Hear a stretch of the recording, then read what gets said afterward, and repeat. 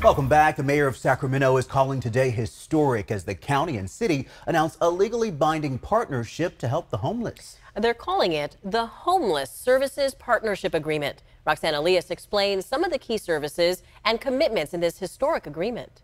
Everyone wants to cooperate so badly, and everyone wants to reach a certain goal, which is the ending homelessness in Sacramento. Joseph Smith says it's no secret the city of Sacramento and the county have had some trouble in the past working together to end homelessness. But today that's come to an end as both parties agree to meet the needs of the unhoused and homeless. This is a health and human services approach, but it does not preclude using tools that might require somebody to accept the help if they're unwilling to. A point-in-time homeless count estimates there are more than 9,000 people experiencing homelessness throughout the county. The agreement will identify the roles and responsibilities of the city and the county. It will also operate multidisciplinary teams comprised of 10 behavioral health workers, which will be county funded. As for the price tag on the efforts, Eric Guerra with the city of Sacramento says there isn't one just yet.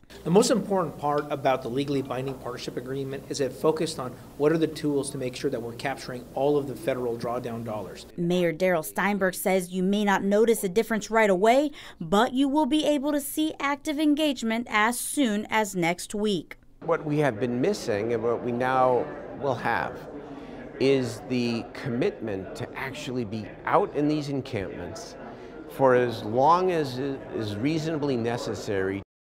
So what next? The city and county representatives tell us they'll work to identify and prioritize encampment sites and deploy teams to 20 encampments per month.